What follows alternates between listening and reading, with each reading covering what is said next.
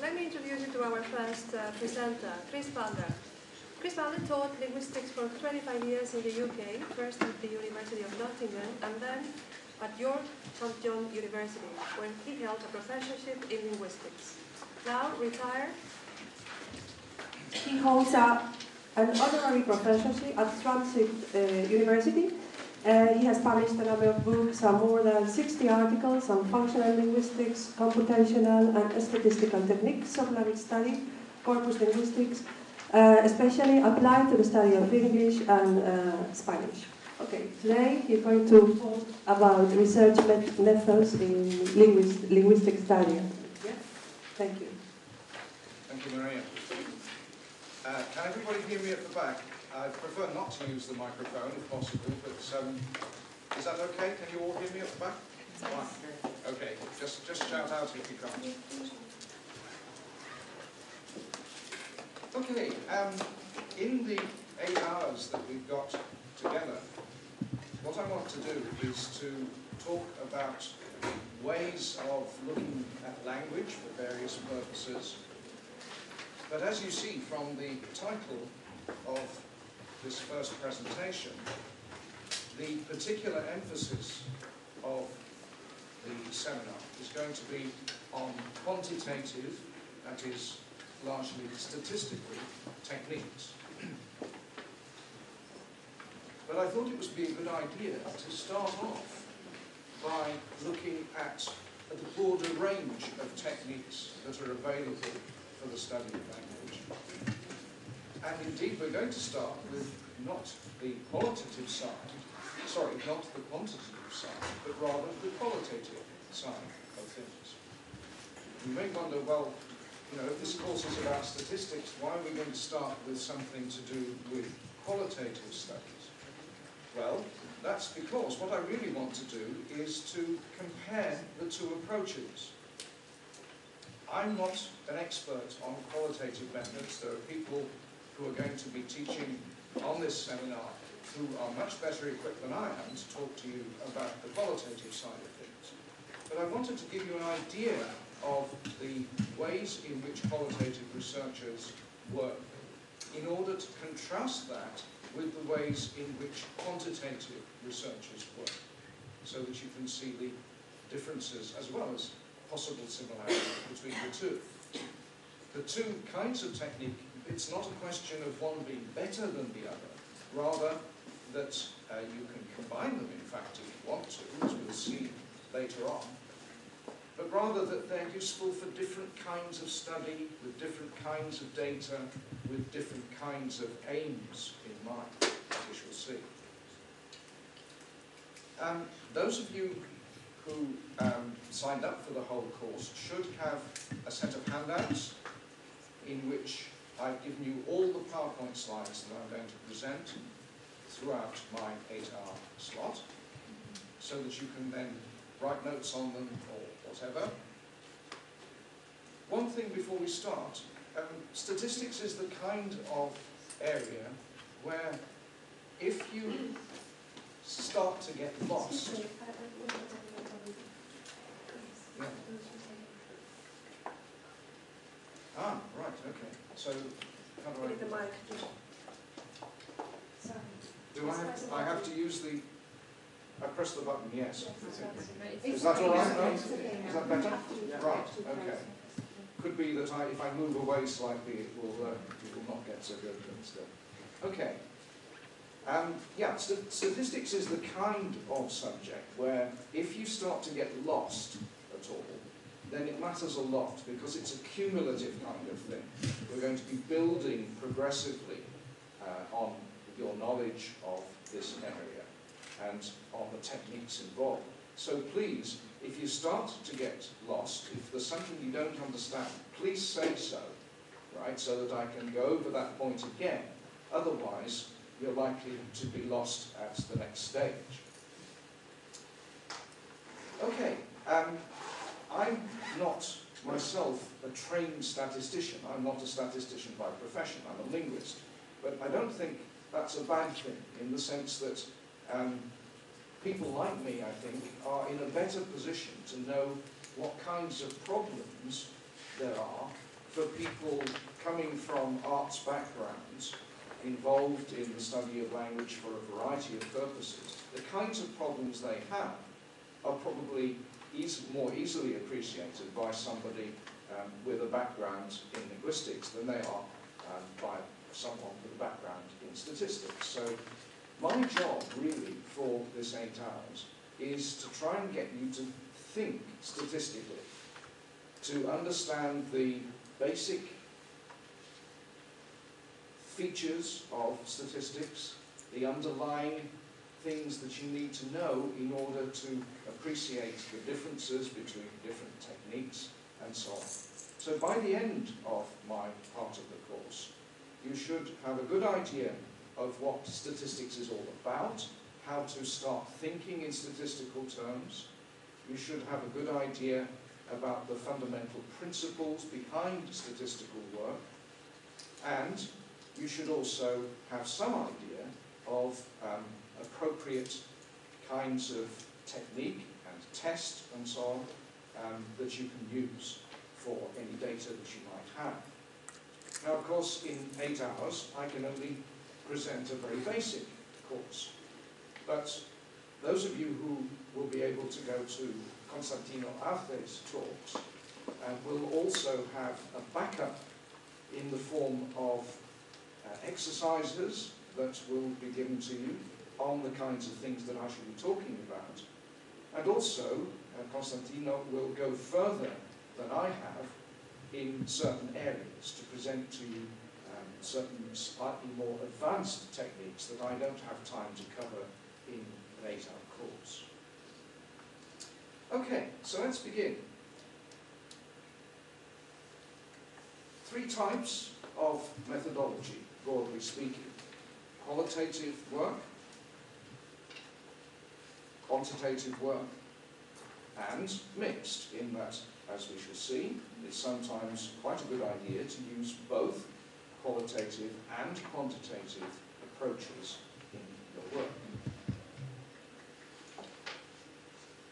So let's begin with qualitative methods. Don't forget that I'm not here trying to get you really well versed in qualitative methods. What I'm trying to do is to present something about qualitative methods in order then to contrast it with the quantitative approach.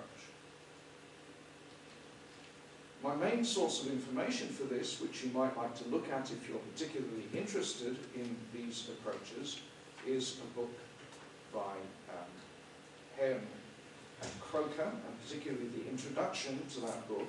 In your handouts, you should have not only an introduction to the whole course, but also a list of references, an annotated list, this should be on that list.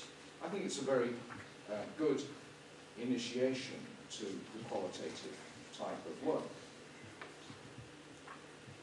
So what's the underlying approach? Well, qualitative work is basically constructivist. What do I mean by that? Well, that it doesn't start off from the point of view that there is something out there, some reality out there that we're setting out to describe.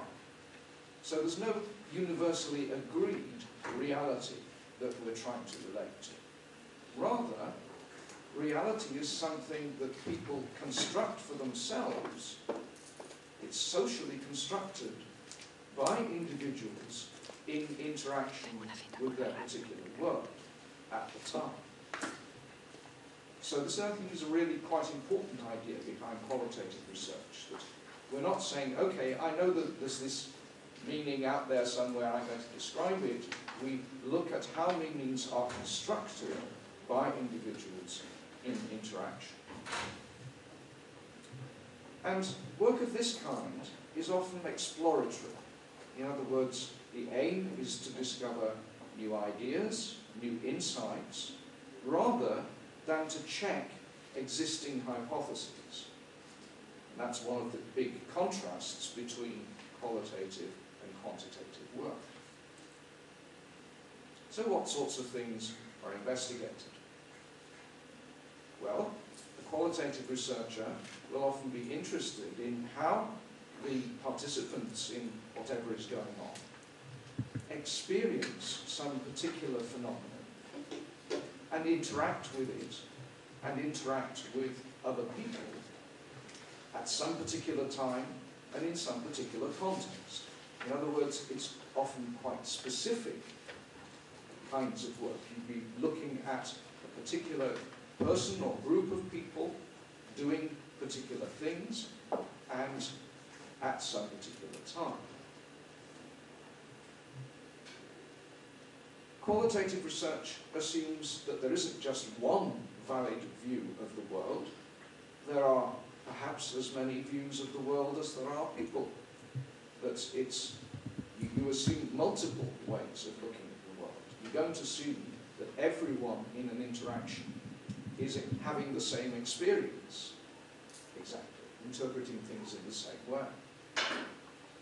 And very often, what's studied is what we might think of as everyday worlds in natural settings. In other words, studies of people at work, studies of people at play, studies of people studying would be possible.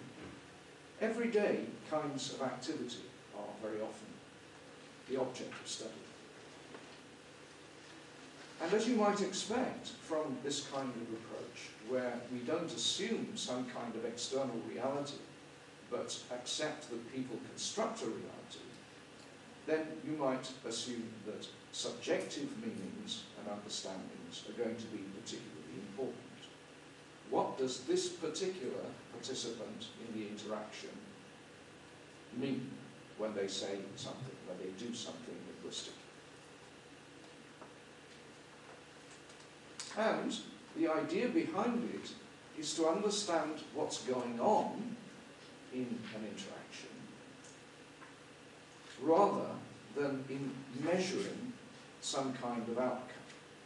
Quantitative work measures outcomes. Qualitative work basically tries to understand what's going on. So what kinds of questions do qualitative researchers ask? Well, a very general one. What's going on here? You know, a qualitative researcher might be lurking at the back somewhere of this auditorium and might be studying what's going on now. Now, at present, this is a monologue. I hope it won't remain a monologue all the time, because I hope that you will be asking questions and making comments. But this kind of question that they will be asking was, well, what's really happening here? What does the world or this particular bit of the world look like to the participants? What's their viewpoint on it? What's what they're thinking about it? What kinds of meanings are the participants constructing? There's not just one kind of meaning. We know that there are all sorts of meanings. There are meanings to do with what we're referring to. There are meanings to do with the social interaction between us. Anybody who's read any Halliday will begin to recognise the sort of tack I'm taking here. There are meanings to do with making what we say and write coherent. There are all kinds of meanings that we can study. What's the influence of the setting? How might what I'm saying change if we were in the bar discussing qualitative methods instead of here, in this rather more formal setting? And quite an important feature here is that very often a qualitative researcher doesn't set out with some very specific research question in advance. That's another change we're going to see when we look at quantitative work. Often, the qualitative researcher will define the research purpose. It's not a free-for-all, and there'll be some kind of conceptual framework within which they're working, but they won't usually set up concrete hypotheses which they want to test. You notice that I'm peppering my talk with words like usually, because obviously there are exceptions to everything. What kinds of qualitative work have been done? Well, one sort of inquiry would be what's called narrative inquiry. In other words, getting people to tell you their life stories, or the story of part of their lives, what they did when they were at work, for example, or in the family. Case studies, in depth. In other words, qualitative researchers often study quite a small aspect of something in great detail. So, case studies of one person, or perhaps of very few people, a single institution, a particular context, and so on. You'll often find great detail, as we shall see in the example I'm going to give you in a moment. There's what's called linguistic ethnography, where the researcher tries to identify patterns in a group that shares some particular culture or subculture. And the example we're going to look at in a moment is of this kind, this linguistic ethnography. And finally, there's what's been called action research, which is research which is intended to have a practical application of some particular type. For example, research which might help teachers to improve the way they teach.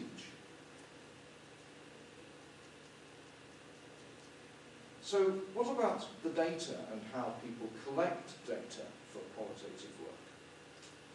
One way is observation of participants in some particular setting. So you get a group of people who are working on some particular task, for example, and the researcher then could act purely as observer, distancing themselves from the participating group, or the researcher sometimes can try to become one of the group.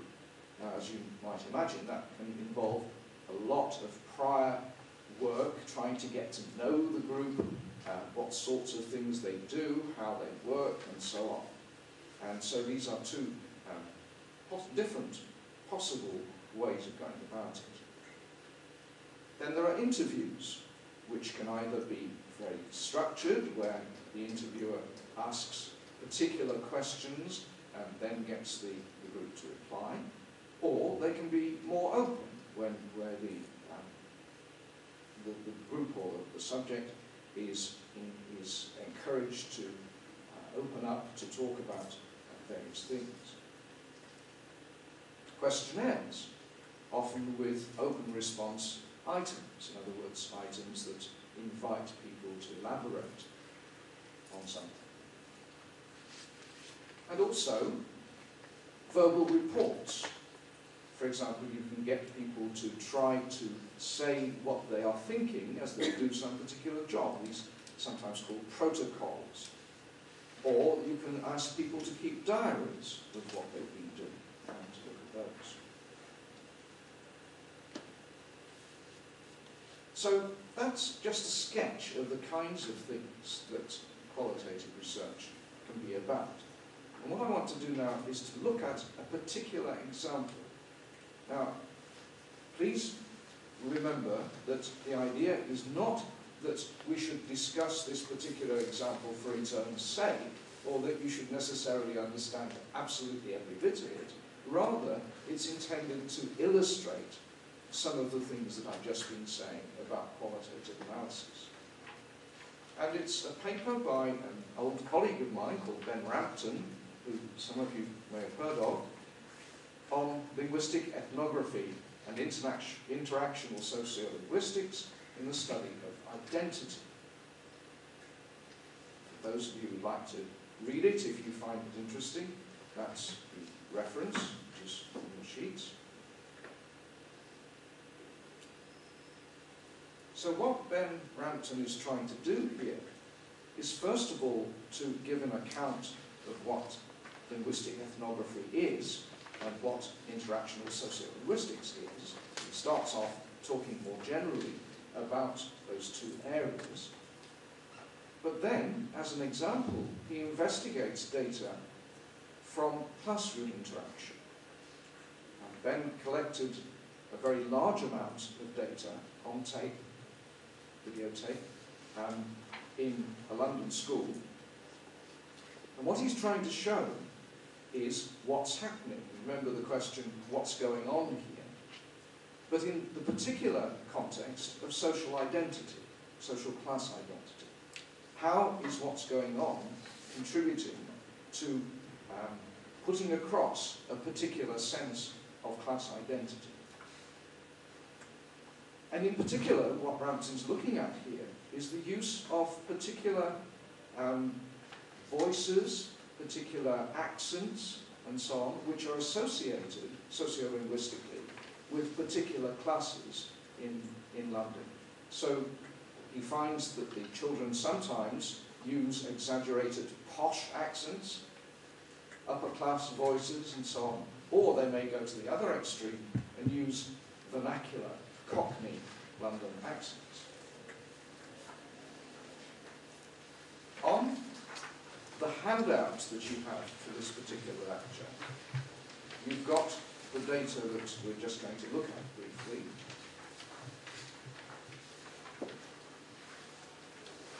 So what I'm going to do is just take you briefly through the data, if you can look at that on your sheets while we're going through.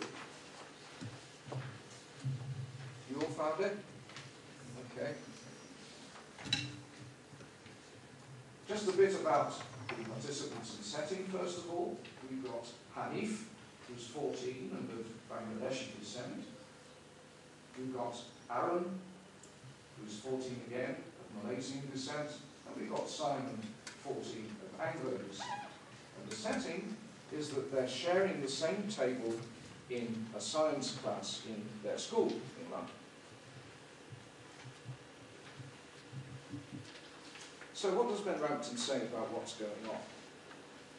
Well, in lines 2 to 4 of the transcript that you've got, Hanif is asking Aaron what he's doing, straightforwardly. But then, in line 6, you've suddenly got Hanif warding off an intrusion by another speaker. So the other speaker trying to get in on Hanif's territory, and Hanif manages to hold the floor. And then in lines 8 to 9, you've got a reproach. And then it switches in line 10 onwards to actual work in the classroom. Hanif now turns to the worksheet that they got to work on, and then reads the title of the worksheet aloud, but and Brampton thinks this is important, when he says the words galaxies, he says it with an exaggerated Cockney diphthong at the end. In other words, this is one of those occasions on which Hanif deliberately adopts an accent which he doesn't normally adopt, an exaggerated Cockney accent. So what's Brampton's interpretation of this?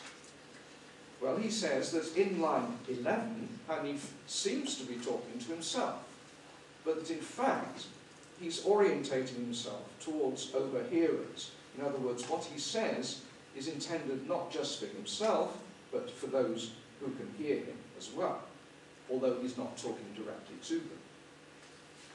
And, Brampton says, it displays what ethnographers call a shift of footing. In other words, what he's doing here is changing over from talk to friends. So far, it's been really talk to the kids that are there as friends, but now he signals the beginning of his engagement, and hopefully theirs as well, with the task that they've got to perform in the classroom. And Brampton points out that broad Cockney is very often associated with a kind of informal sociability. So he's, at the same time, as Hanif is trying to swap over to looking at schoolwork, he's also showing that he's still, as Brampton puts it, in tune by using this exaggerated Cockney accent, which is a marker of social informality.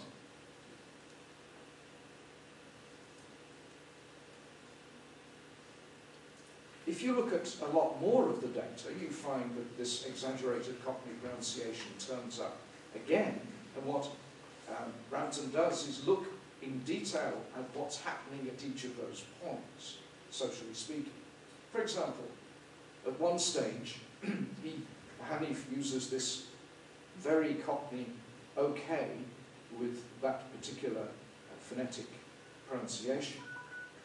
And the idea here is to get Simon and Aaron, the other two members, to actually attend to the next question on the worksheet. So it's a signal, hey guys, look, we've got to do this now. But at the same time, maintaining his social relationship with them. And in fact, Brampton provides details of the 37 hours of data collected in relation, all of this, to questions of social class identity. Okay, so there's an example for you. I tried to find what I thought was a fairly typical example from somebody I actually knew, and I knew the sorts of work that he did. And you can see perhaps how it exemplifies those features that I was talking about, at least some of them. How he's looking at how the kids in the classroom are trying to construct their individual worlds and trying to signal, in this case, social class identity by means of quite specific, in this case, largely phonetic devices. Okay, before we move on, have you any questions about anything that I've said so far?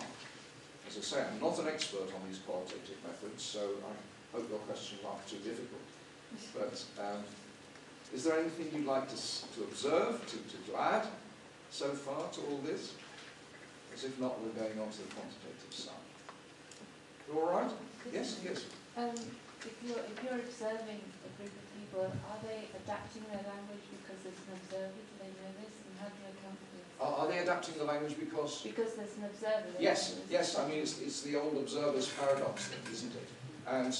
And this, I suppose, is one reason why qualitative researchers sometimes try to integrate with the group, first of all.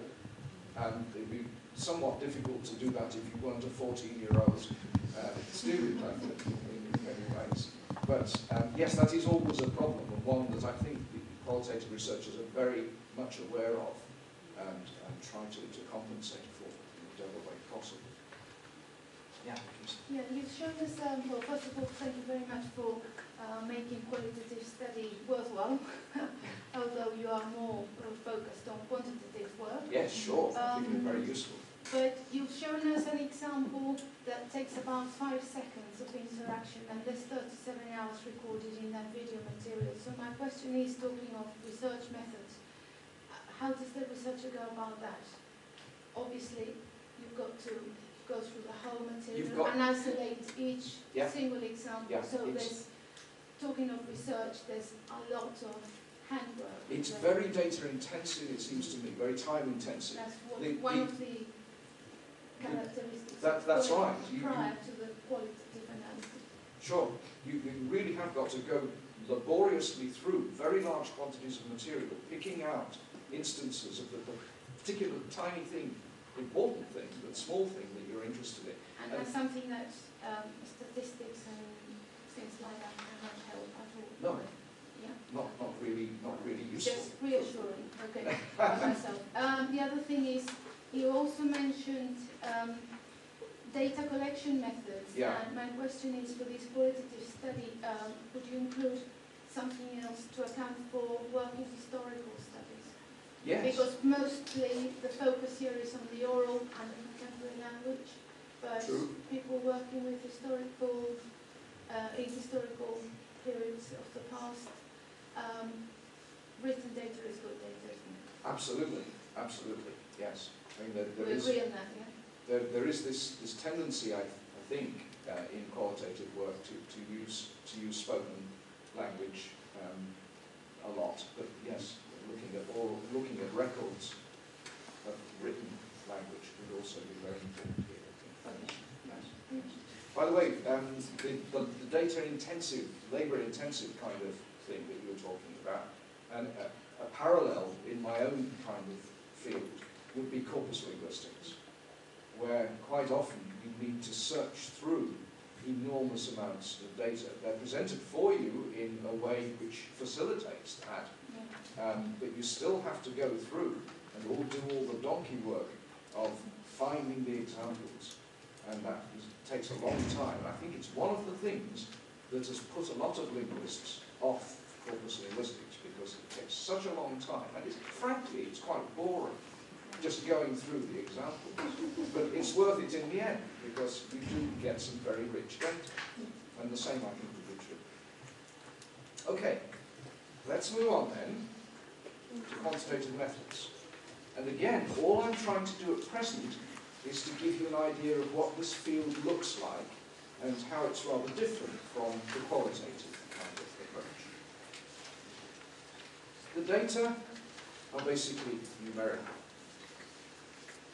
Now, that's not to say that you're collecting numbers. What you're collecting is something to do with language, right? But they will be processed with numbers. And that's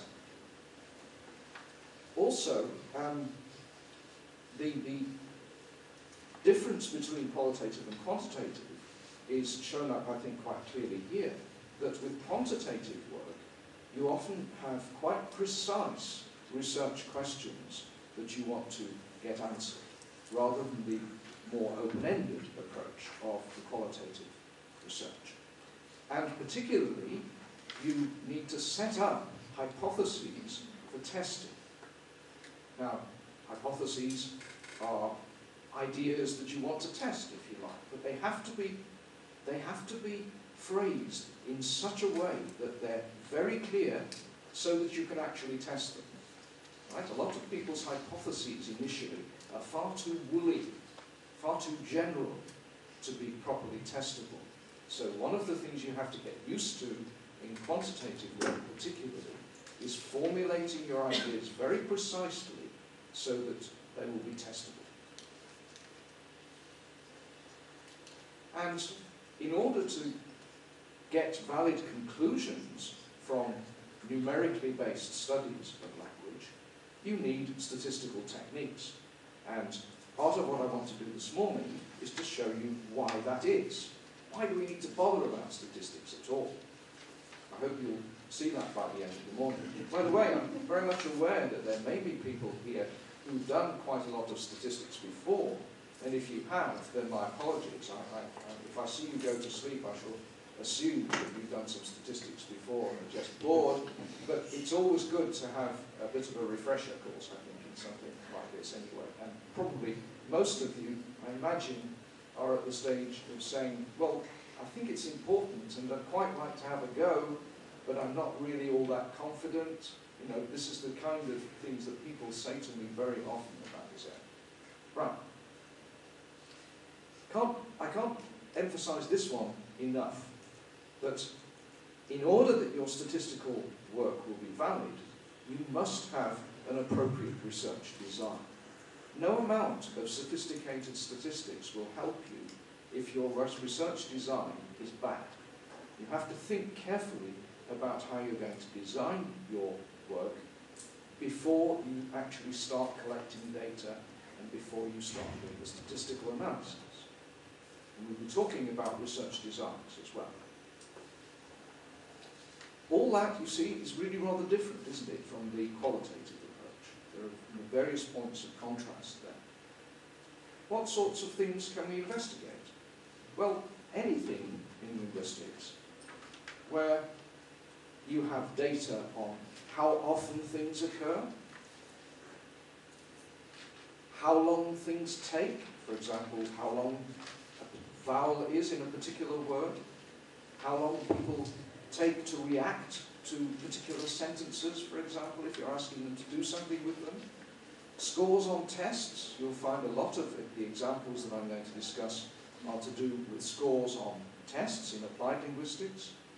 Anything where your data consist of numbers of things, really. And as for the areas of language study that you can use this in, well, they're almost anything, really. Any level of linguistic organisation, and from various perspectives. So you can use statistics in theoretical work on language, in descriptive work, in sociolinguistics, very common there, in psycholinguistics, certainly, and in applied linguistics in the more restricted sense of things like language teaching and so on.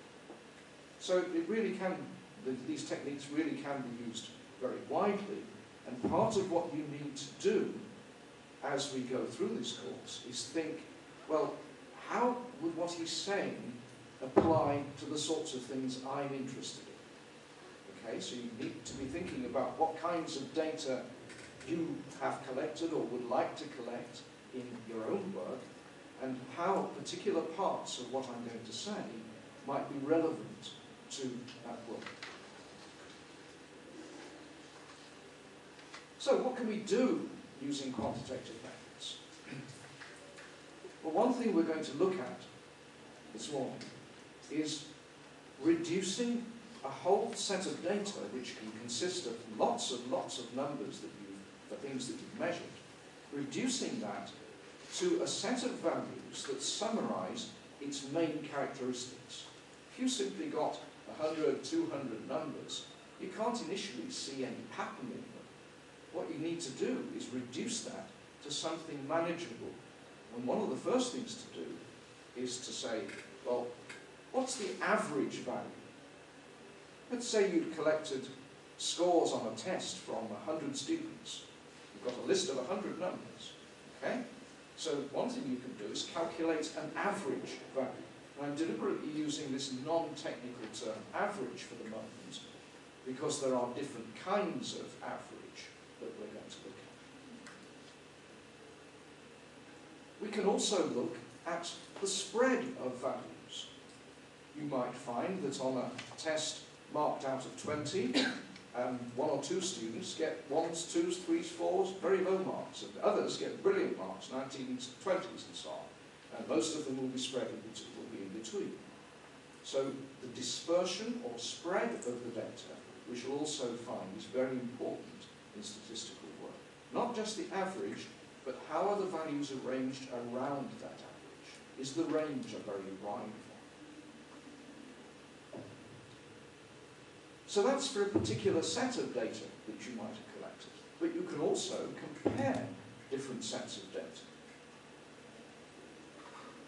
For example, you can find out if the average value for one particular set of data is bigger than or smaller than the value for the others. Say you'd collected scores from a group of 100 male students of a language and 100 female students of a language. You wanted to know if there was any significant, statistically significant difference in their average scores. That's, again, something we'll be looking at. An example I've given you here is slightly different. We could ask a native speaker of English to say the word beat, or a set of informants to say the word beat, and we could also ask them to say the word bit, and we could measure the lengths of the vowels in each of those words, and then we could use a statistical test to say, well, is the vowel in beat significantly longer than the vowel in bit? We should find it is, because the rule is to do with the kinds of vowels that you've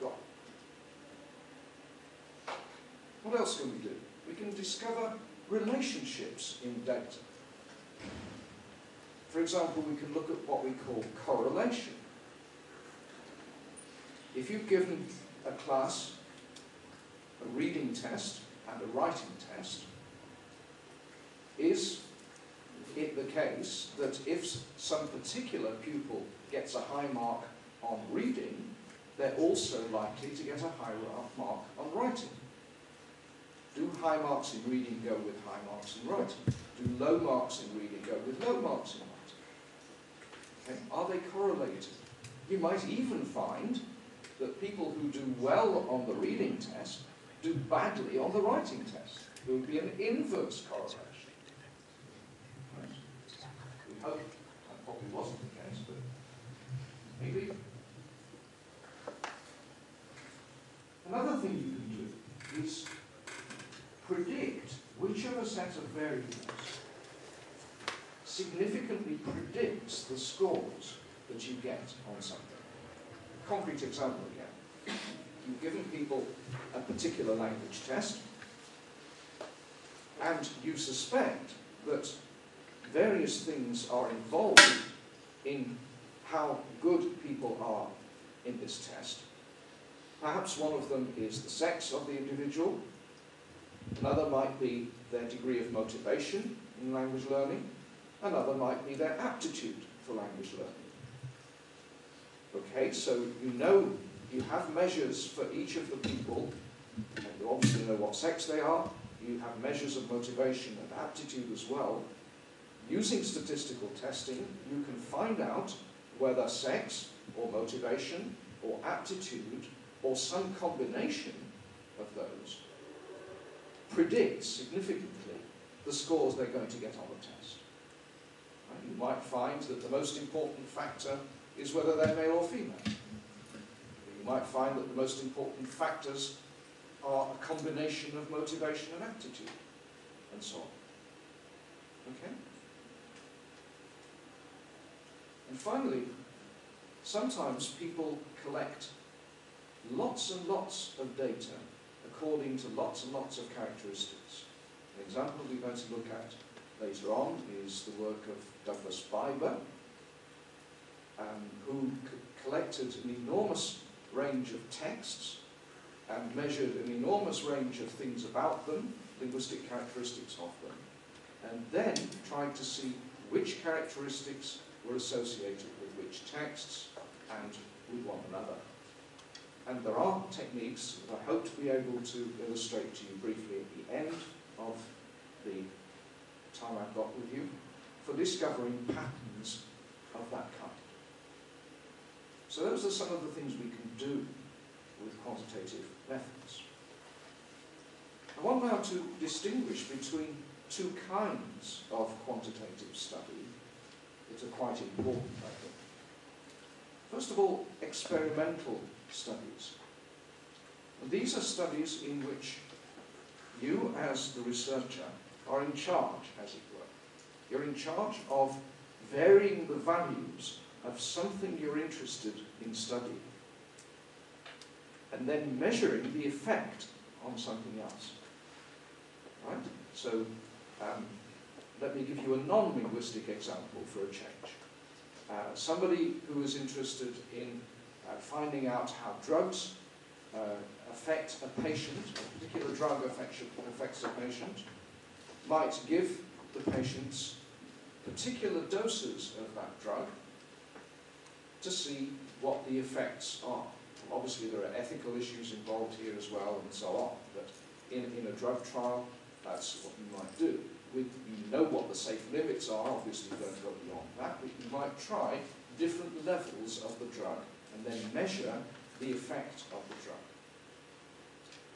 Now, the thing that you're interested in, the level of the drug, is the independent variable here, and the reaction, what comes out at the end, if you like, is what we call the dependent variable. It depends on the level of drug you've administered. So a linguistic example might be, you expose people to a sentence on a board for a given amount of time, but you vary the time for which the sentence is made available to the people, and you ask them to recall the sentence accurately after a certain period of time.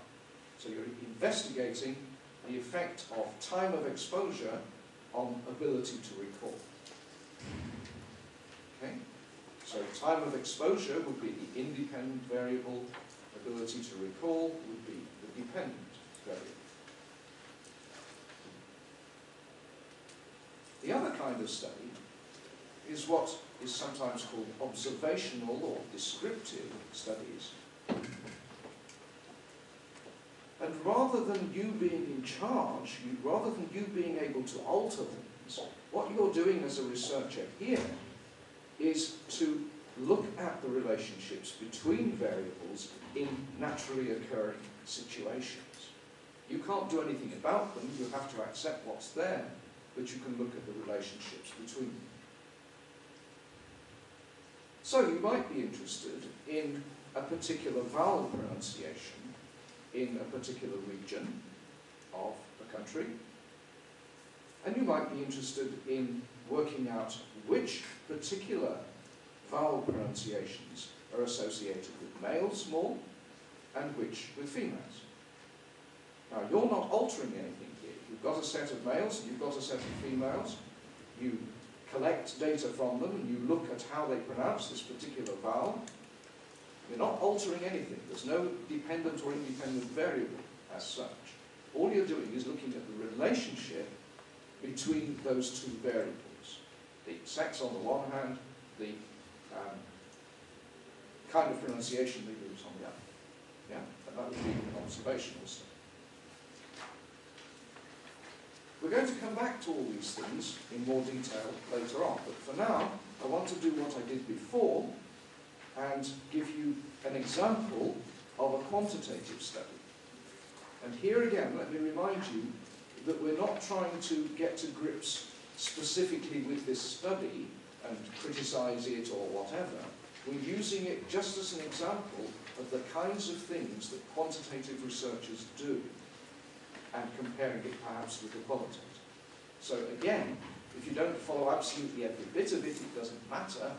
The important thing is to see what they're trying to do and how they're trying to do it. It's a recent paper on the role of phonological decoding in inferring word meaning in a second language. Here's the reference from the journal Applied Linguistics.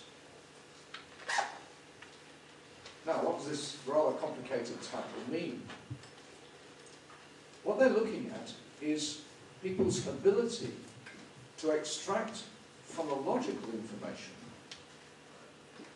that is, information about pronunciation, basically, from printed words. So if I showed you a nonsense word that conformed to all the rules of English, okay, if I showed you that in the printed form, would you be able to use that to decide how that word was pronounced? Okay? That's basically what we're talking about. And these researchers wanted also to know whether there was a relationship between the ability to do that, the ability to decode the written word phonologically, and the ability to infer the meaning of the word. And they were doing this for two groups of learners, ESL learners. So it's quite a complex design. You've got two groups of learners. You've got the phonological information being extracted, and you've got the meanings being extracted. So what were their hypotheses? Remember that quantitative research involves the setting up and testing of hypotheses a lot of the time.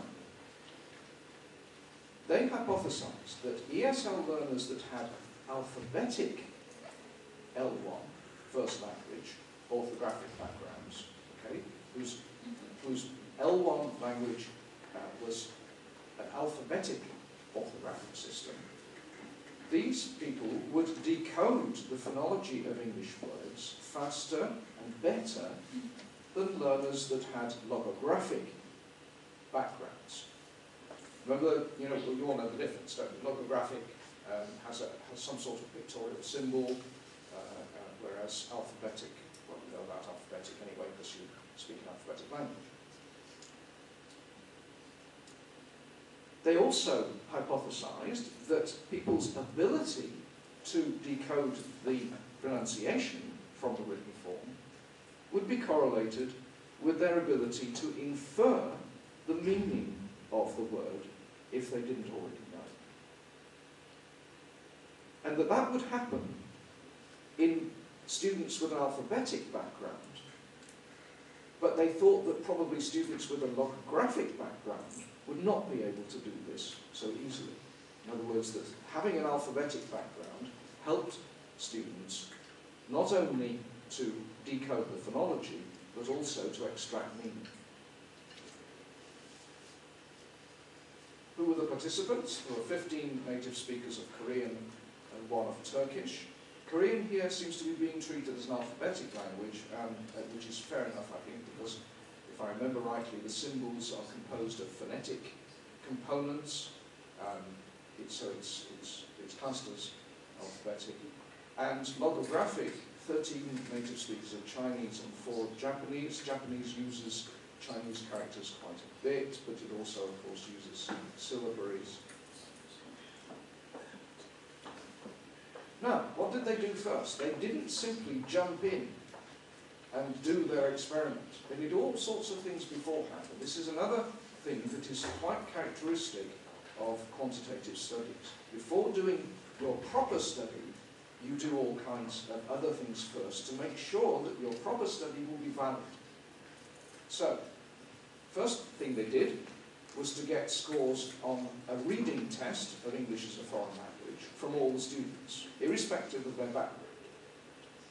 And then they compared the alphabetic students with the logographic students to see if one group did significantly better than the other.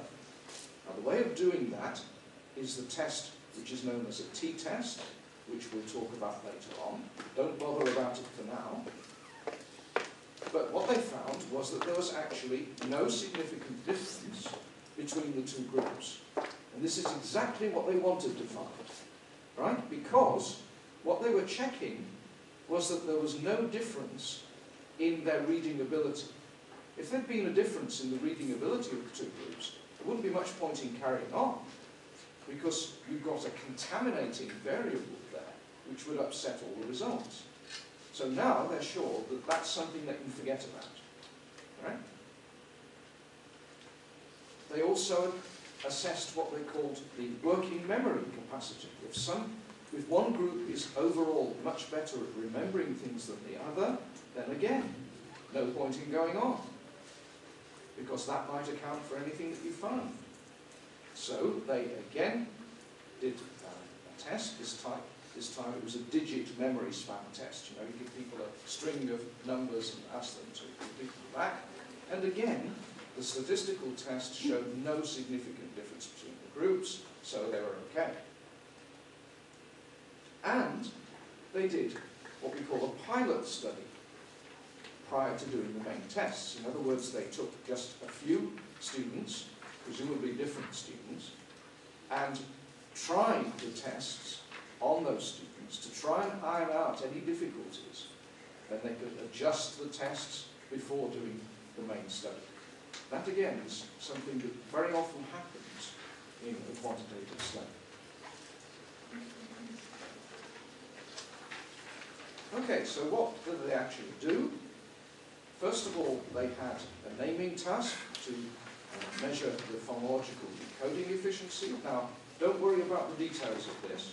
It's not important at present. But what they did was to present all the students with a group of 40 words, 20 of which were real English words, and 20 of which were pseudo-words, in other words, made-up words, but words which did obey the rules of English. And they randomized them, okay, so that there'd be no effect of ordering. That's another important thing. And they gave them a practice session, first of all, and then the participants were asked to read the items aloud as quickly and accurately as they could, and the researchers measured their response times for each word. And they take record of the readings. Now, what about the meaning inference task? There, what they did was to change passages of English. These were passages describing what they called folk objects from an ESL textbook. But they modified them so that 10 words which occurred in all 3 passages were replaced by a nonsense word, right? Something which wasn't a word of English but could have been, with no more than 2 syllables and 7 letters each. So you've got 10 words common to all 3 passages replaced by non-words. Words that had similar meanings, like start and begin, for example, were regarded as the same target word. And they also made slight changes to various syntactic structures so that the students wouldn't be bogged down in all kinds of complicated syntactic structures. Notice that what they're trying to do all the time is remove anything that could interfere with what they're really interested in. Yeah? They even changed some lexical items to simpler synonyms.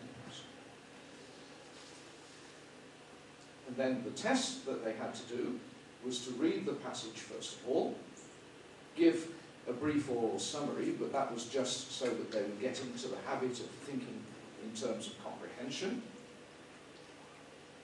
And then they were given 10 minutes to write down what they thought was the meaning of each of these funny non-words, these pseudo-words. So they're trying to guess from the context and from the spelling of the word what it might mean. And they scored the accuracy by reference both to the original words.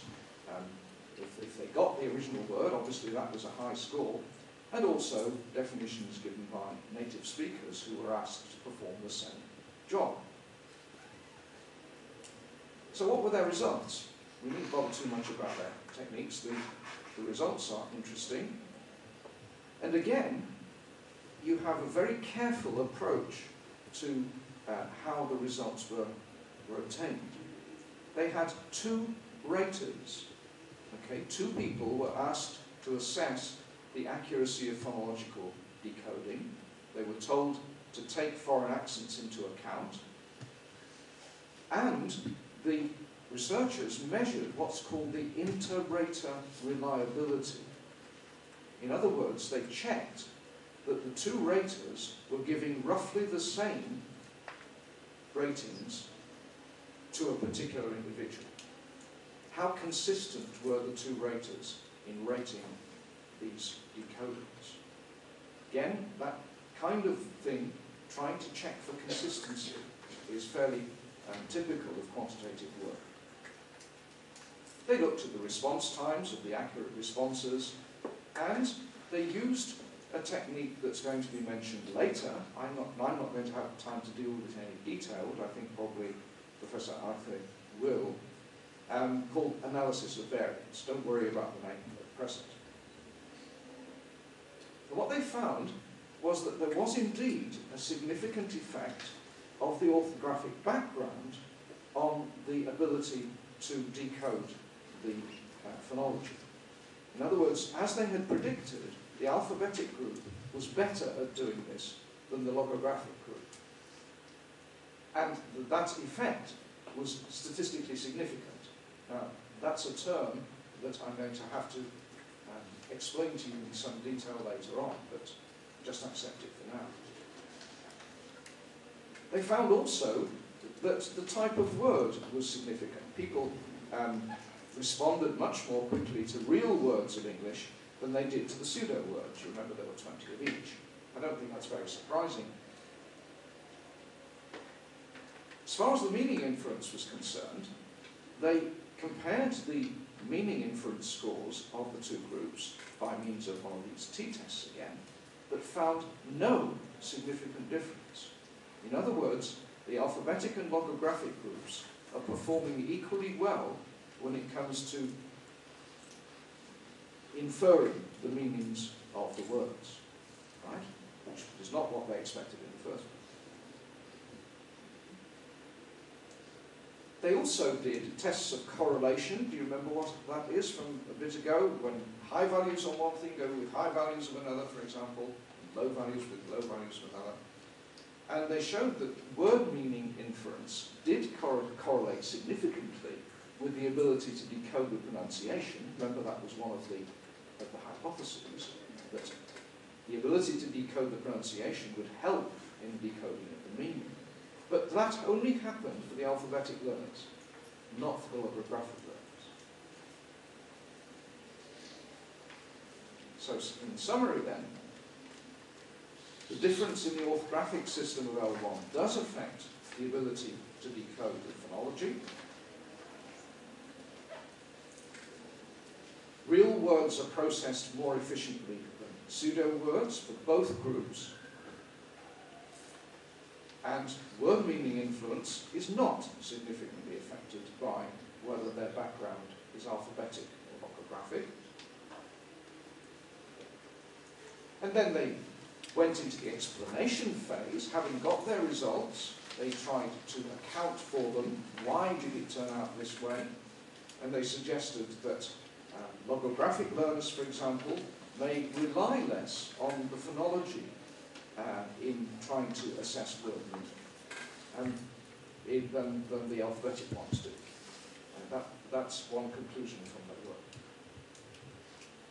Or, indeed, the two groups may be using quite different techniques to try and get at the meaning of a word. I think perhaps that's another version of the first one, in a way, that the alphabetic ones are using the phonology as a way of getting at the meaning, but the logographic ones have to apply some other kind of technique to do that, contextual, whatever. And also, finally, that because there was no strong correlation between decoding of pseudo-words and anything else, pseudo-words are probably processed differently from real words, which is hardly surprising, given that a real word conveys real meanings, but a pseudo-word, of course, doesn't convey a real meaning. Now, I said right at the beginning that it wasn't a question of one kind of technique being good and the other bad, but rather of different techniques for different purposes. And I think what I've said so far will bear that out. But sometimes it's a good idea to use both. For example, if you're looking at some particular aspect of language learning, then you could give the students questionnaires, treat it qualitatively. You could, of course, give them questionnaires of a kind which ask them to give numerical answers and then treat that quantitatively. But you could also give them proficiency tests of one sort or another and then treat that set of data quantitatively. So there's nothing at all to stop you combining qualitative and quantitative techniques where that's appropriate. Right, that's it for that particular presentation. Now, so let me just recap. What I've tried to do is show you some major characteristics, as I see it from what I've read, on qualitative methods, and then the same for quantitative methods, but also pointing out the differences between the kinds of approach, and also saying that they can be combined. So what I've said about quantitative methods should now set you up all right for going into a bit more detail on that in the next presentation. Now, we're running to time, more or less. If we don't go straight on, then I suppose we probably won't finish. So are people feeling that, are you feeling that you can go straight on? I mean, if we had a 10-minute break or something, that would throw out the timing considerably, I think. Are you still all right? How do you feel like? How do you feel? Are you saturated? Or do you think you can go on till 12 o'clock and then go and have a very strong coffee? You all right? I'd like to ask you a question. Yeah, of course, yes. Yes, by all means, by all means. Yeah. Well, you said that the results of this particular study were talking about as an example were statistically significant. Yeah. Now, my question is, are they statistically significant for that group or for those groups? Because there were only 15 students in each of the groups. And the million-dollar questions when I talk to students when they are doing research, they ask, well, how big does the population have to be in order for the results to be reliable? And so, Okay. can we say that 15 is a good number?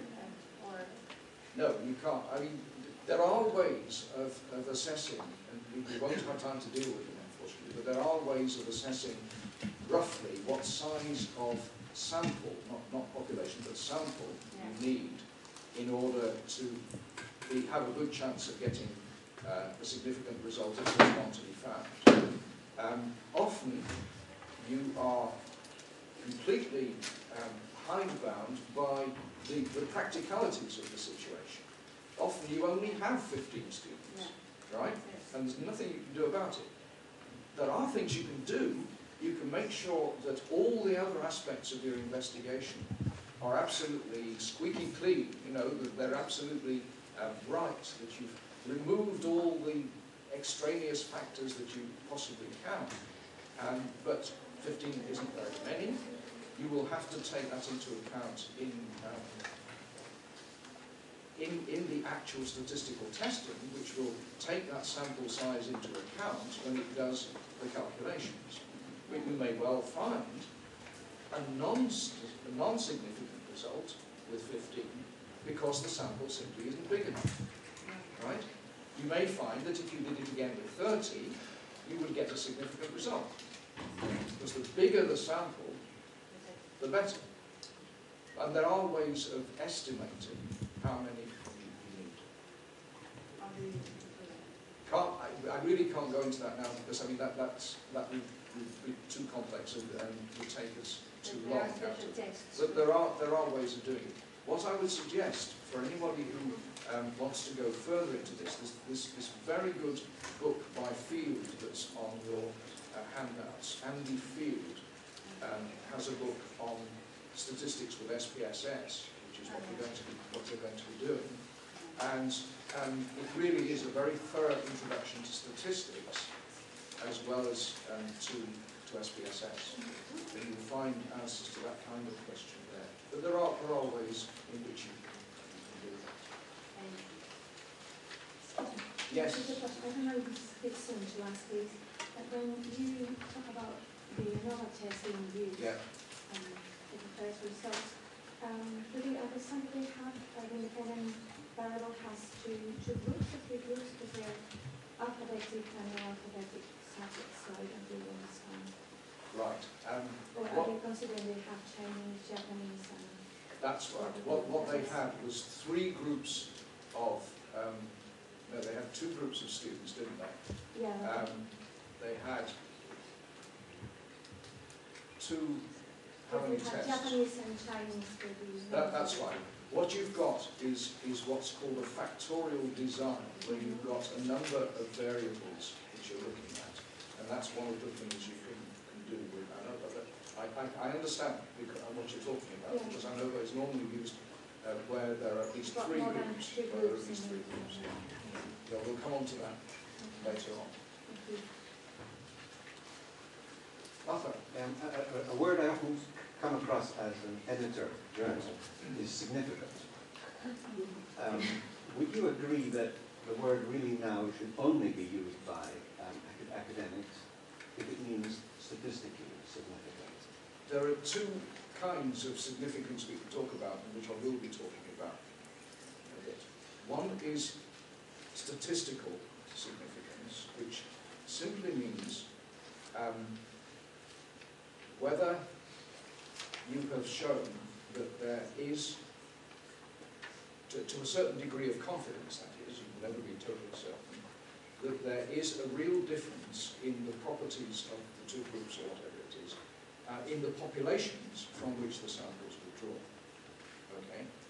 Now, that does not mean that the effect that you have found, if you get a significant result statistically, it simply means that the test has been able to show that. But it doesn't mean that the effect that you have measured is necessarily significant in the everyday sense of the word, that it's important, that it's a large effect.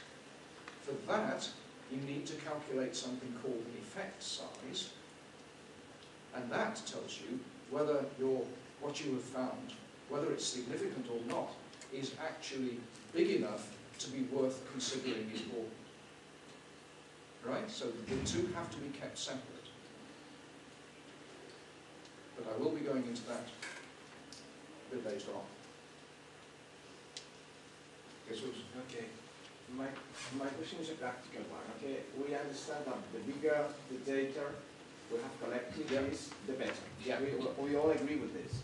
But what happens, for instance, if I want to analyze 10 tests? Let's say 10 news items on 10 stories. This is not a big data. Okay, I understand that. But imagine that I want just to identify the kind of processes that are used by the writer in this text.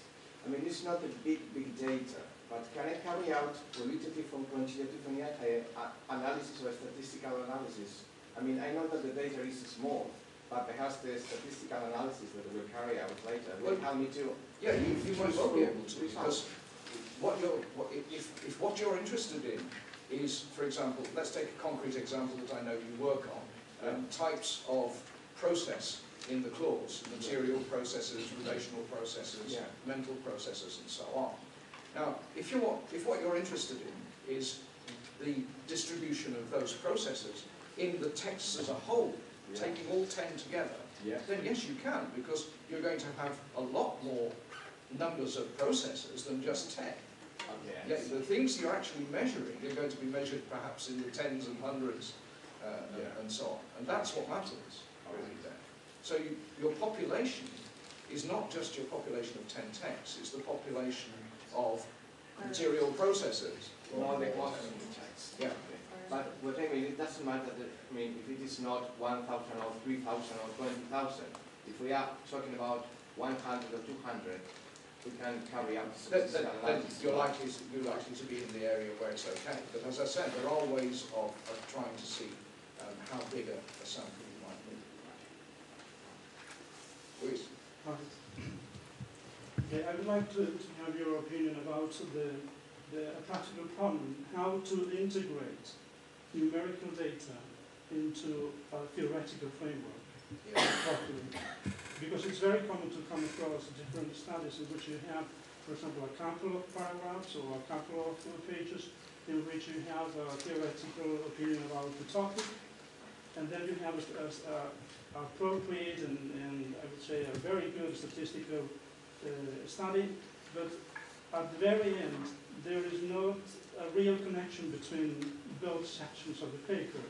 Right. So this is In your opinion, do you think that when we try to explain the data, the numerical data, we have also to include different theoretical, I would say, approach in this theoretical approach, or we have to differentiate both sections? Well, I would hope that the statistical testing would arise out of the theoretical points which were being discussed, so that the theory would give rise to the hypotheses. The hypotheses would then be tested statistically, and then the interpretation would relate it back to the theory.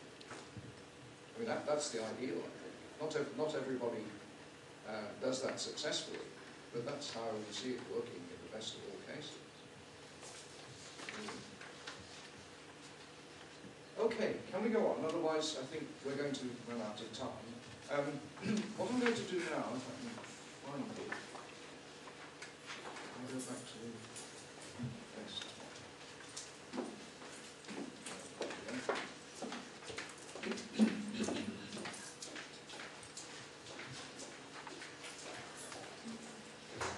What I'm going to do now is take you a bit further. This is a sort of incremental process, as I said before. What I'm going to do now is a sort of question and answer session. I'm going to look at some questions which beginners in quantitative work often have and try and answer them for you. Okay, so I hope these are questions that have arisen, or would arise in your own minds when you thought about this more.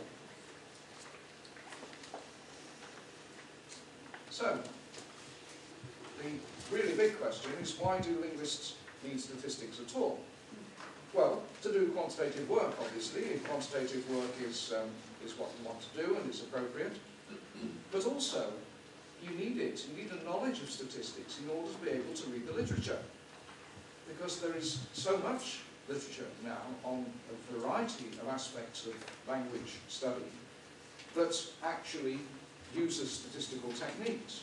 And in order to be able to evaluate those studies, those papers, you need to know what they're talking about. So at least you need a kind of passive knowledge of statistics to a certain level in order to be able to criticize that work and see if it's solid. Do all linguists need statistics? Well, if you're a dyed-in-the-wool Chomskyan formal linguist interested only in competence, then possibly not. Although Chomskyan people have actually used statistics rather more, I think, over the past few years than might have been the case before. But I'm just saying, really, that there are kinds of linguistics where statistics is not all that important, including a lot of the qualitative work we've been talking about. But many people do need it. They need it, first of all, if they're interested in linguistic variability. Statistics is all about variability, really. It's really necessary because language, like many other aspects of the world, is not a single, homogeneous, monolithic entity. It's variable. It's variable in all sorts of respects. So there are linguists, of course, like sociolinguists, people interested in text types and so on, whose business is actually looking at linguistic variability. But here's the perhaps more important point. The first one was obvious. You also need statistics in other kinds of work that isn't inherently to do with variability in language, because you need to take account of that variability in making decisions about what you found. You need to take account of the effects of variability in your data in your statistical testing. We shall see how that works. This is something that people often say or think, well, you know, it's all very well if you're a scientist, if you've gone up through a scientific training, but you know, I'm a poor arts researcher. I can't get into all this stuff. It's far too difficult. So why should you? Well, yes, some kinds of statistics are indeed associated with a scientific approach. I've talked quite a bit about the setting up and testing of hypotheses, which is a pretty scientific thing to do, I suppose. But even if you're not involved in what we call hypothesis testing. Simple descriptive statistics can often be useful. Things like averages, things like the degree of spread of your data, things of that kind, can be very useful things to present in a paper or a report, even if you're not going on to test differences between groups and so on. So it's worth knowing something about that area, even if you don't intend to go any further than that. And also, it must be pointed out that statistics isn't simply associated with the more scientific types of linguistics, like phonetics and psycholinguistics and so on, which people think of as being more in the science-based areas. It's also very important in sociolinguistics, in discourse analysis, work on language and gender, etc. So don't run away with the idea that it's only things like phonetics and psycholinguistics where this is used. So, what kinds of things can you do using statistics? I've already said something about this. Let's go through it quickly. We can describe and summarize sets of data. We'll see how to do that. We can take samples from a population. I'm going to be looking at those terms in more detail. And we can try to see whether the samples that we have drawn from the population, we've tried to see how representative those are of the population as a whole. We can check whether the hypotheses that we've set up are valid or not. Hypotheses about relationships between sets of data. And I told you about, for example, Douglas Biber's work, which looked at a large number of linguistic characteristics in a large number of texts. We can investigate in a rather open-ended sort of way the relationships among different variables. Now, I've been using these terms data and variables. I've been throwing these around. I've been sort of assuming that you knew what I mean. Let's be absolutely sure and define them. Data, in this particular context, are just measurable or countable observations. Okay, so anything that you can count, frequency or time of something, scores on a test and so on, anything that can be measured counts as data for a quantitative approach. And a variable is simply some property or other whose values can vary, as you would expect. Something that you're interested in whose values can vary. So, number of words in a sentence can vary. The sex of an informant, male or female. Length of a syllable in terms of either, well, however you do it, in terms of phonemic units or whatever. Score on a language test. A rating for the coherence of a text. You might get teachers to rate the coherence of texts produced by Spanish students of English, for example. So all those would be examples of variables. They're things that you want to study, which are measurable, and whose values can vary. Now, here's something which I think is quite important. And at this point, I ought to tell you that people who do statistics often disagree on certain aspects of what they do. And this is one of them. The question of levels of measurement and how important they are is something on which different statisticians tend to have somewhat different views. So I'll try and reflect that in what I say. Variables can take different levels of measurement, and this is really quite important, I think, because you need to know about this in order to decide what measures are appropriate and what tests are appropriate. It's one of the things you need to know about. So let's go through the levels of measurement that have been proposed. Some variables have what are called a ratio level of measurement. So, for example, we've measured the lengths of a vowel. If a vowel is 20 hundredths of a second long, I don't know whether that's a reasonable figure, then it's twice as long exactly as a vowel that has a length of 10 hundredths of a second. Right? You can take a ratio between the two and it makes sense. They're measured on a scale with equal intervals, time, and there is an absolute zero. In other words, 0 seconds, or 0 milliseconds, or whatever it is. So those are ratio variables, and they're the highest level of measurement. Technically, there are also things called interval variables. They're measured on a scale with equal intervals, but don't have an absolute zero. Now, there aren't many linguistic examples here, so it's not important to us, but certain temperature scales would be an example there. But the next difference is important, I think. Ordinal variables are ones where you can rank the different things that you've measured. You can put them in order, that's what I mean by ranking them, but they're not measured on a scale with equal intervals. Imagine, for example, let me give you an example from some work I did for my PhD. I asked people to rate for politeness different sentences in a particular context. So I might give them sentences like, could you open the window? You must open the window.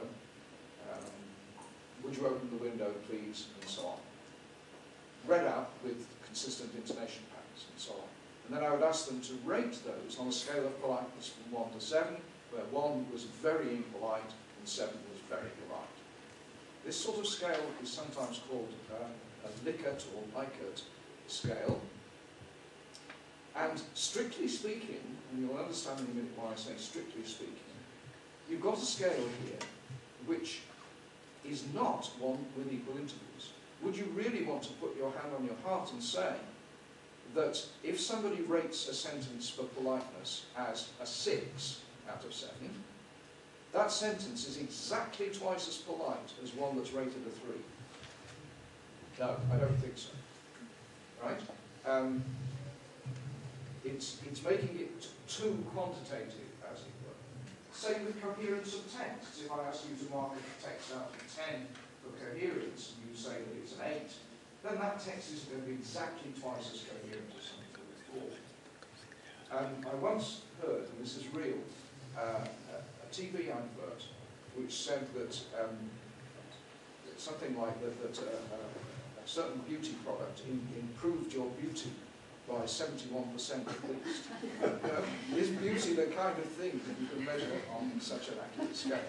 I think not. So those are ordinal variables. And finally, you have nominal variables, where all you can do is count how many there are of them in particular categories. So it's where you can classify things into mutually exclusive groups. An example would be gender, wouldn't it? Sex. You can classify people as male or female. You can classify tenses, depends on the language, but let's, for the sake of argument, say past, present, future. Okay? And any particular verb form is going to fall, we hope, into one of those categories and only one of those categories. Just as any student or informant is going to be either male or female. So that's a nominal variable where you can only categorize. Sometimes they're called categorical variables. Categorical variables.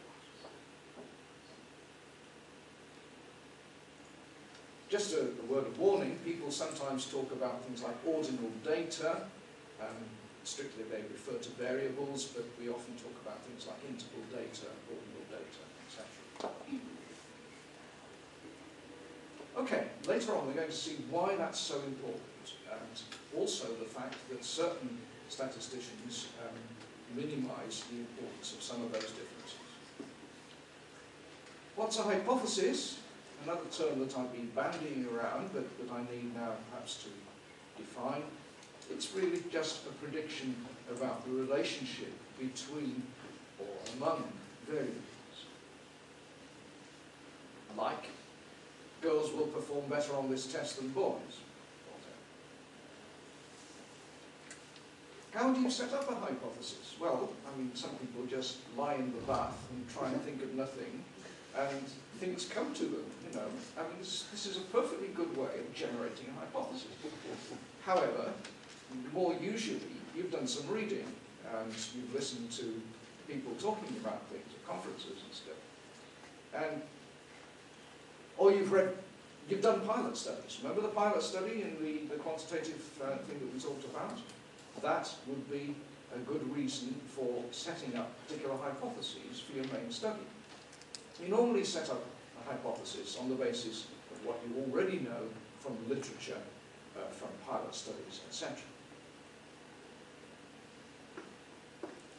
But, as I said very early on today, it's very important to state hypotheses explicitly in such a way that you can actually test them. You'd be surprised, you may think that's obvious, but you'd be surprised how many times you find people stating hypotheses which don't stand any chance of being tested because they're just not specific enough. You have to really get to grips with what you want to find out and express it in a very clear way. Some examples of hypotheses. Here's one about dialogue between males and females who are native speakers of English. We might hypothesize that the number of interruptions per unit time will be higher for male than for female speakers. Males interrupt more than females, or of course the other way around for that matter. Or just that there'll be a difference. All those would be hypotheses. Vowels before voiced final consonants in monosyllabic English words are longer than those before the corresponding voiceless consonant. Bead and beat, for example, okay? The vowel in bead before the voiced consonant tends to be longer than that before the voiceless consonant. That's another hypothesis of a different kind. Here's one from the applied linguistic area.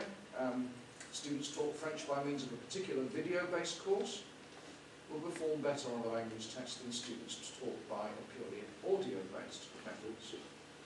So you set it up so that you teach one group by video, one by audio, you measure their performance in some way, and you try to show whether one is better than the other. Okay, let's stick with that French course for a moment, because I think we can use it to illustrate an important point.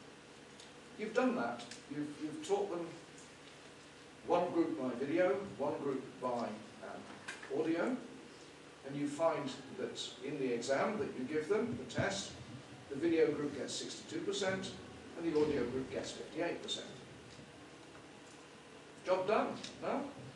You've done it, haven't you? Haven't you proved your hypothesis? Video group's got more, 4% more. Is that what you wanted to know? Well, not really. Not really. An unwise conclusion. Why? Because all you've shown is that for your samples, the video group does better. Right? And that's not what you really want to know. What you'd like to know is whether students of the kind that you've got in general perform better on the video and the audio course. You're interested really not just in the sample you've taken, but in the whole population from which that sample was drawn. Now, I can't emphasize that point enough because it is a really important one.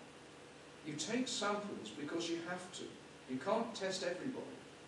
Your grant money won't allow you to test 2,000, 3,000, 4,000 people. And in any case, even 2,000, 3,000 or 4,000 people isn't everybody you could have tested. The potential population, if not infinite, is extremely large.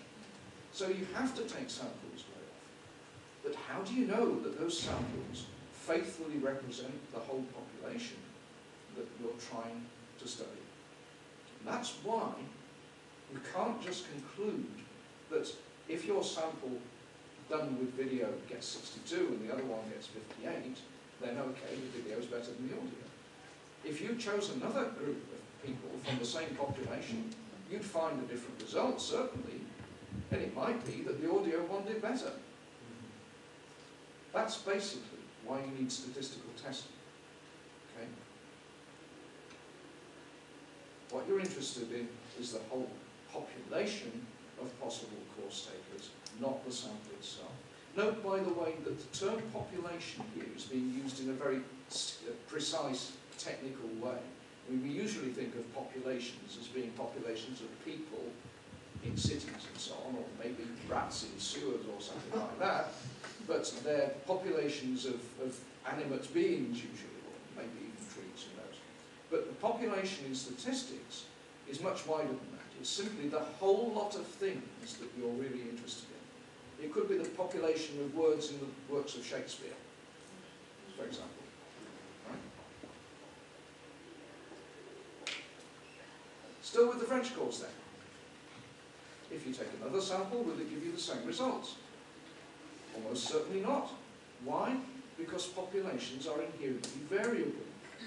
There are all kinds of things that vary in those populations, some of which you may have been able to minimise by careful choice of students, but there are lots of things you probably won't have been able to correct for. You know, their aptitude, their motivation, probably their degree of exposure to other languages and so on, that kind of thing. All sorts of things that could be accounting for the variability.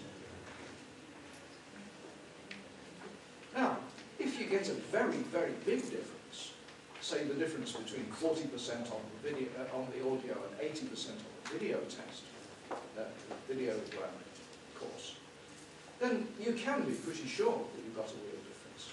Differences of that kind almost don't need the statistics in order to show that you've got a real difference. But it's not very often you get huge differences of that kind.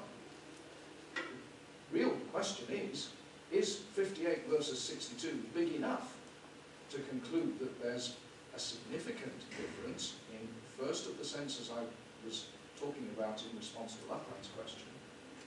Is it big enough to show that the difference, that there's a real difference in the populations from which the samples were drawn? And only a statistical test can answer that question for you.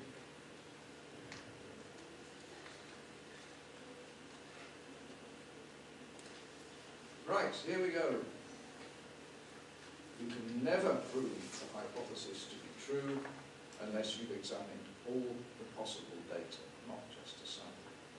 Statistics is about probabilities, about how confident you can be in things. Right? You can never actually prove a hypothesis to be true unless you have actually examined your whole population. So if you were interested in the works of Shakespeare, you could theoretically look at absolutely everything he ever wrote, the whole population, and then you would be sure about what you found. But in real life, it's not usually like that. Let me. Have you come across black and white swans in examples at all? Yes. Popper. Oh, Popper. Philosopher of science.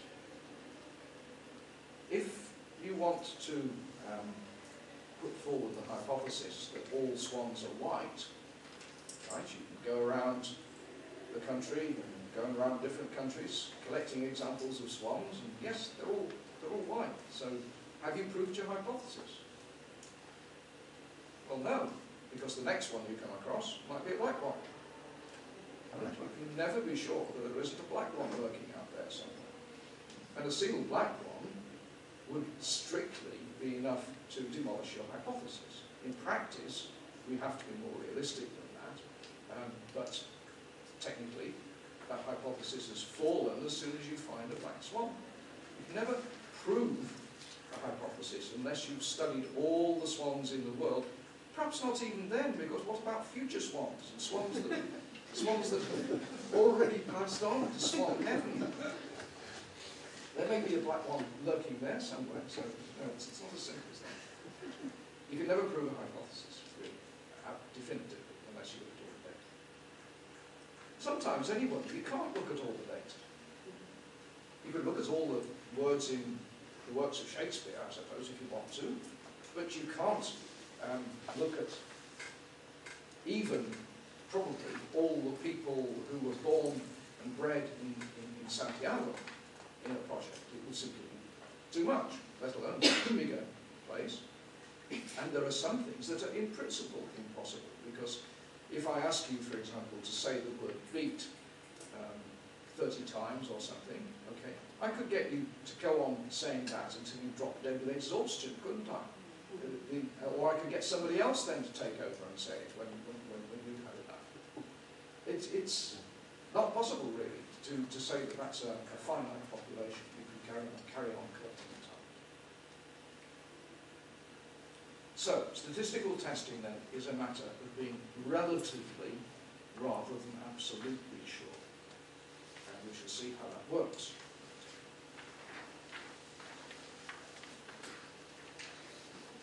So, by this point, you may be getting the idea that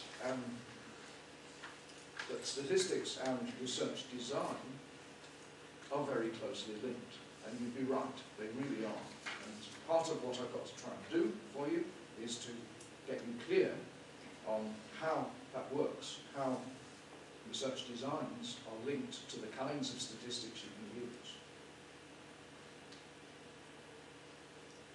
As I said earlier, statistics won't save you at all if you've got a really poor research design. You have to know what research design you're going to have in order to choose the right test of significance. So it's very important to decide what kind of study you're doing. Right? One of those decisions is the one that I mentioned earlier between experimental work and observational work, for example. You've got an experimental design or an observational design, but there's more to it than that as well. So what kinds of research design are there? Well, looking at it from a statistical point of view, we have, first of all, things that are called independent designs. Sometimes these are called between groups designs for reasons you should see in a minute. And this is where you've got two, or sometimes more than two, different groups of people or things. We'll stick with people because it's easier to think about. So two different groups of people or more doing a task under different conditions. So it's like the French, students learning French, one group by a video method, one group by an audio method. You've got two quite different groups of students, one group learning by video, one group learning by audio. Right? So that would be an independent groups design. The two groups are quite different. And you can extend that, of course, to other things. You might have a third method of teaching that you want to look at. Now, opposed to independent groups designs are what are sometimes called correlated designs, where the subjects who do the tasks are the same or very similar. So you've got the same group of people doing two or more different things. Right? Quite different from the first design, where you had different groups of people doing the different things. There are two main subtypes of that design. One that we call repeated measures. There you've got the same group of people doing both conditions or all conditions of the test. So it might be, for example, a group of students doing a comprehension test, a reading test, and a translation test. Something like that. Okay, so all the three tests are being done by the same group of people. So it's repeated measures. You're measuring three different things on that same group of people. Now, sometimes, of course, you can't do that.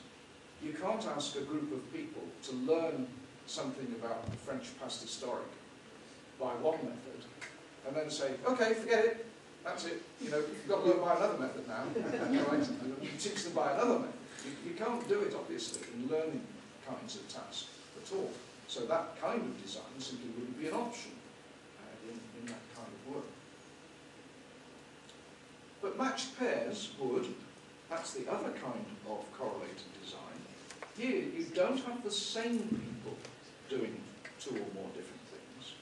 You have very similar, closely matched people doing it. So what you're trying to do is, first of all, you think up all the factors that you think are going to be important in determining the outcome of what you're doing. Might be sex, age, aptitude, motivation, all those things that we discussed earlier and so on for language learning. And then you try to find pairs of people who are closely matched on some or all of those things. Right? So you might find two male students with high aptitude and high motivation, for example. And that pair would behave statistically as if they were the same person, because they're closely matched on the things that you think are going to matter. So you try to get as many pairs as you can who are matched on as many factors as possible. And you can imagine that's not easy to do unless you've got a really rather large group of people, pool of people to go at. So matched pairs designs are not very common, I would say. More common would be repeated measure designs where they're possible. Now, again, you may say, well, why is that important in a statistical context? It's because there are different tests, different hypothesis tests for independent groups designs and for correlated groups designs. So you have to know which design you've got in order to choose the right test. Okay, so it's really very important to know which design you've got. As I say, the main distinction is between one group of people doing multiple things or different groups of people doing those multiple things. That's what decides.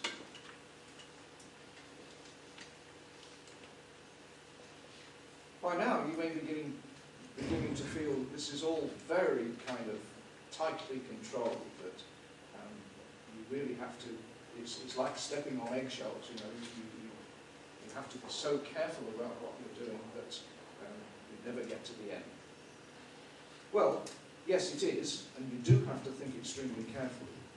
But there are more open-ended kinds of method in statistics as well.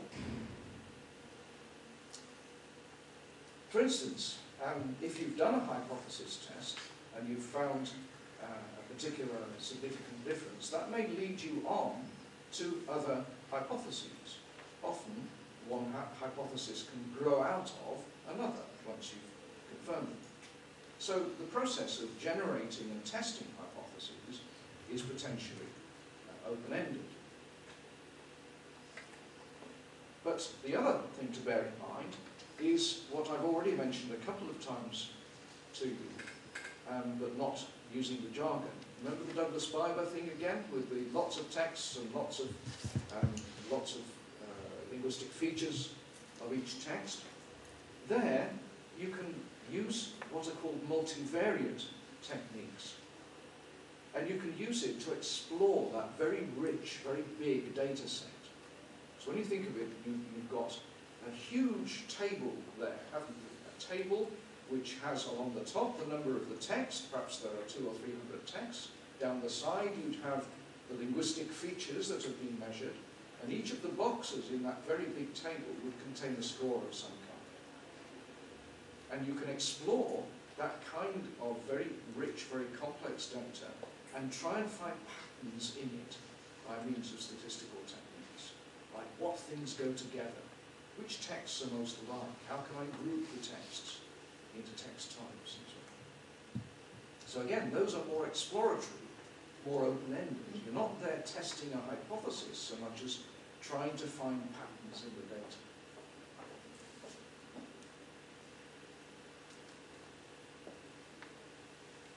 So these multivariate techniques then are used for isolating patterns in data sets that have been classified a number of times according to a number of different variables.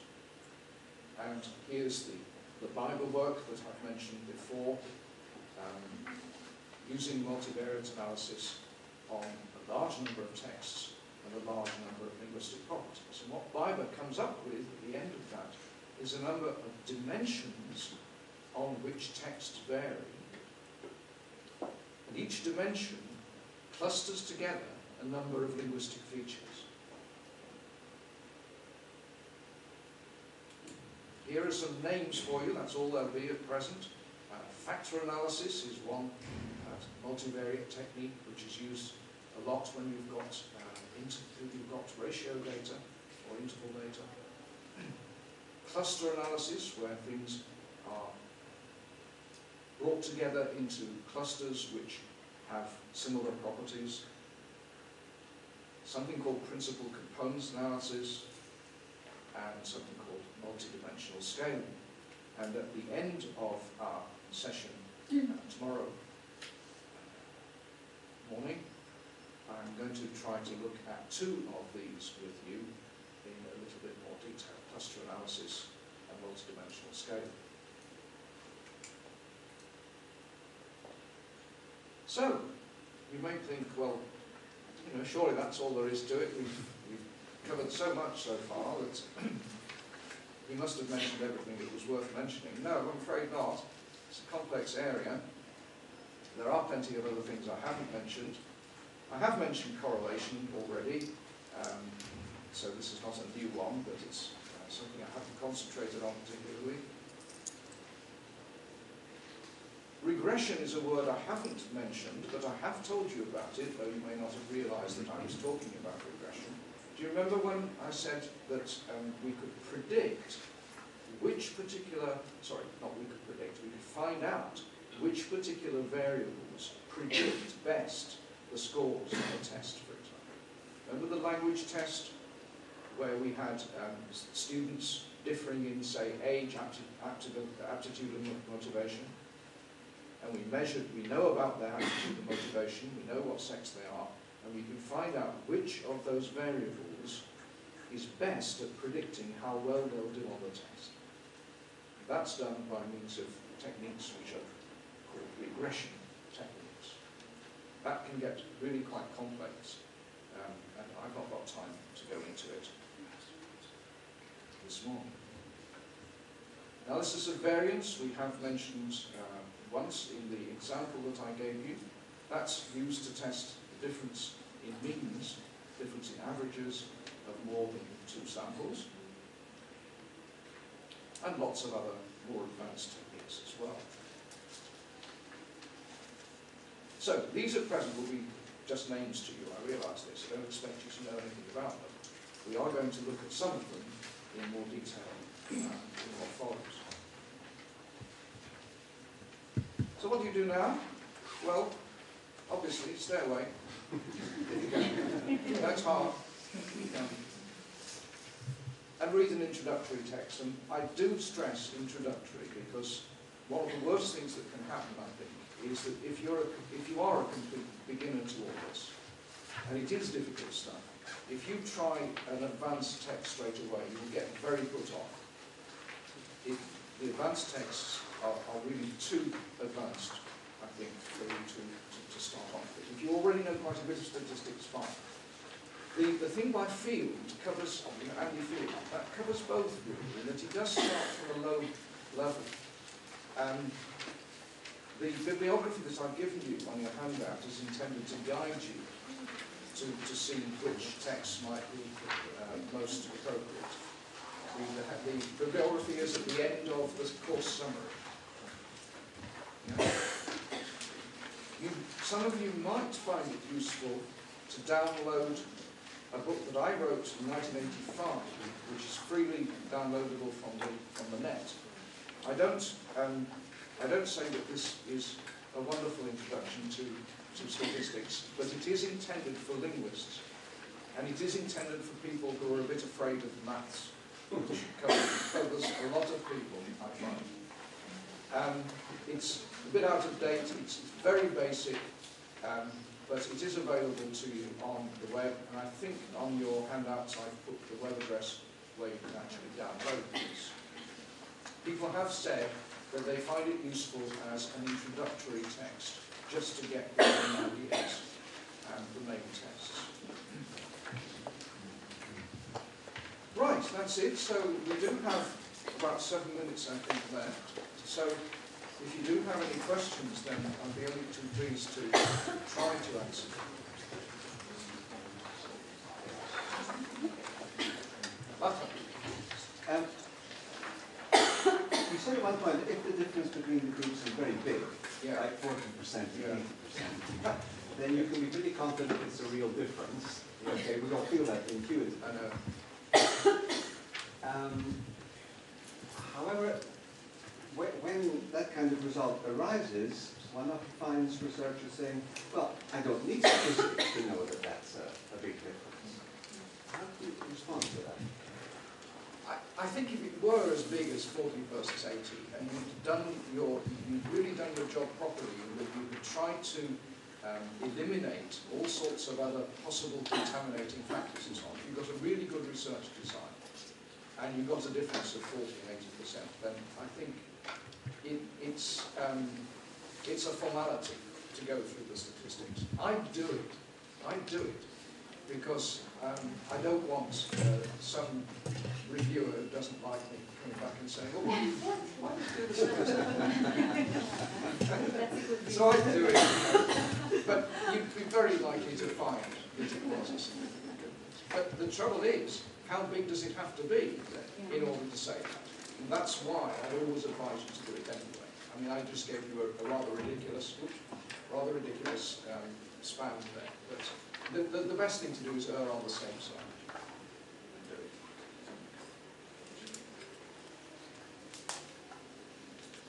it. Are you beginning to be able to think statistically?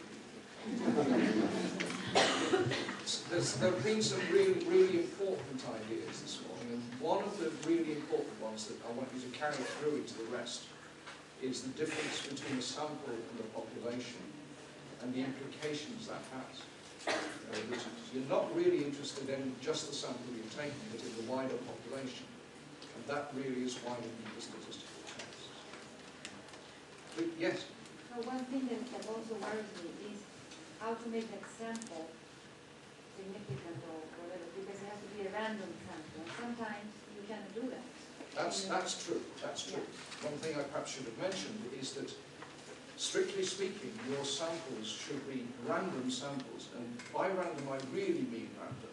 I don't mean saying, oh, I'll have that one and I'll have that one. You know, it's not like picking sweets out of a jar, because you've got biases operating that you don't know about. So there are ways of choosing really random samples. The easiest one is to number each of the people or things that you're interested in on bits of paper, put them in a hat, shake them up, and draw them out. But there aren't random number tables that will allow you to do it. Now, often you can't do that. But what you can do, for example, let's imagine you have 50 students in a class, and you wanted to do 2 different types of thing with them and see which was best. Then you could allocate those 50 randomly to 2 groups, right? So any given person has an equal chance of appearing in either group. And that would be a good way to achieve at least randomization within the available group of students. But statistics is full of, practical use of statistics is full of imperfections. You know, you often can't have an absolutely ideal situation. And then you have to make it as ideal as you can. And I think when you're writing it up, say in what ways it perhaps isn't absolutely ideal. And you have to make sure that your research design is as clear and as transparent as it can be, and that it's an appropriate one. And then choose the appropriate tests. People tend to think of statistics as being a very precise kind of thing. In some ways it's as much of an art as a science, because, you know, when you've got these numbers at the end and you prove something to be statistically significant, you've still got to interpret it. Okay? No amount of SPSS or anything else will actually do the real work for you of interpreting the results you've got. And in doing that, you have to be aware of any imperfections in the design that you, not necessarily that you could have done anything about them, but it's best to be upfront about them. But it is a worry, yeah. Yeah, I was now thinking that randomization sometimes collides with the fact that sometimes you need to control Yes. certain Yes, things. it does. It does indeed. How do you do that? find a Right. balance between... I've been saying, haven't I, that you should try to control for any variables that might be operative that you're not interested in, right? Now, the ultimate way to do it would be what's called a stratified random sample. And that is that you, first of all, stratify your available informants, your students, let's say, according to certain criteria. So you say things like, I'm going to make sure that I have an equal number of males and females in the two groups. But I'm also going to make sure that of those males and females, they have a similar range of aptitudes.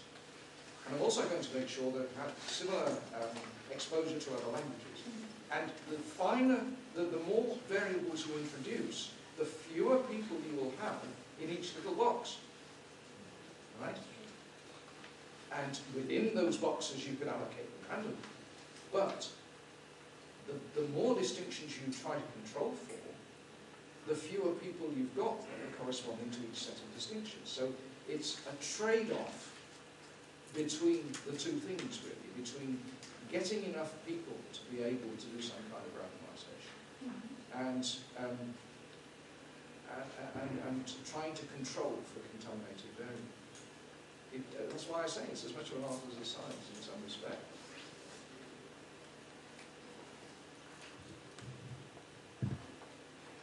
Anything else?